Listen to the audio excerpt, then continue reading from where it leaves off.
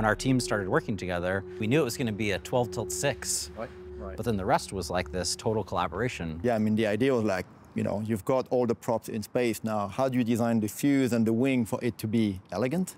You really can't look at any one thing in isolation, which is like the beauty and challenge of airplanes is everything is just so connected.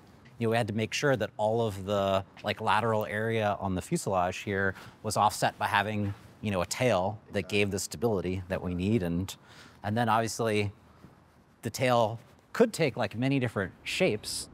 What's really cool about the V-tail is that when you look at it from the rear, you know, you have a sense of holistic design where we had like the dihedral of the wing, you had the landing gear, and then the V kind of all coming together into this one point that ideally is the CG. When you look at it from the rear, I mean, it has like such presence and confidence that it's going to land again with a lot of like stability. I mean, this was probably the most difficult part on the aircraft.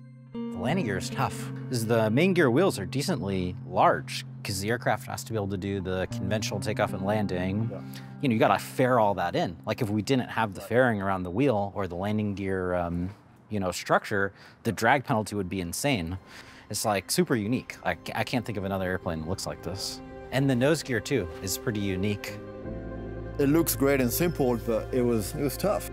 We did a lot of like kind of whiteboard session, which was like trying to solve big problems, yet integrating kind of like good design and good performance.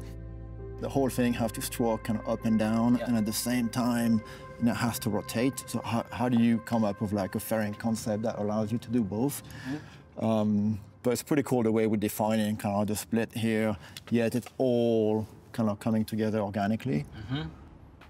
Another thing we learned on Maker, right, was the floor height. It's really critical. Stepping height, yeah. And the floor height worked out pretty good with the 17 inches, Exactly, something like that, as far as this step height. Absolutely.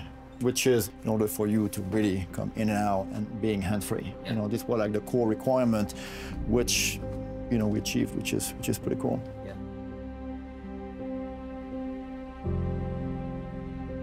We wanted the plane to feel organic.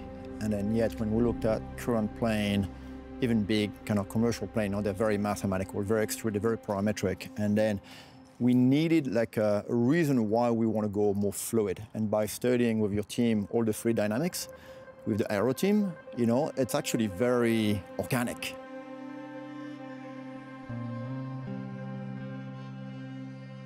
No aircraft got a very strong identity. It was part of the brief, like how do you make the aircraft look recognizable but speaks to its function? When you look at the nose execution, was an opportunity to give it more identity. So for us, you know, we went for that like vertical stripe. You know, very simple, obviously speaks to the verticality.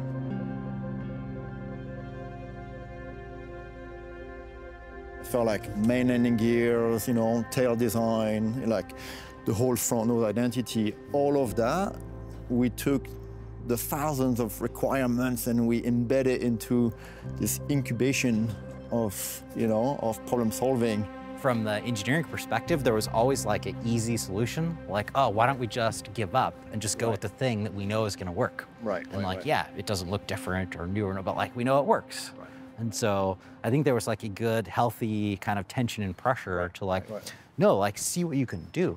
Customers, when they look at this, they can tell like, oh, this is not like every other aircraft I've ever been on. And it's gonna do stuff that's different than other aircraft they've been on. Yeah, the whole ecosystem, you know, this is just the beginning. Enabling freedom of movement with almost no friction, you know, in and around the cities. I mean, like as a kind of designer of transport, doesn't get any better.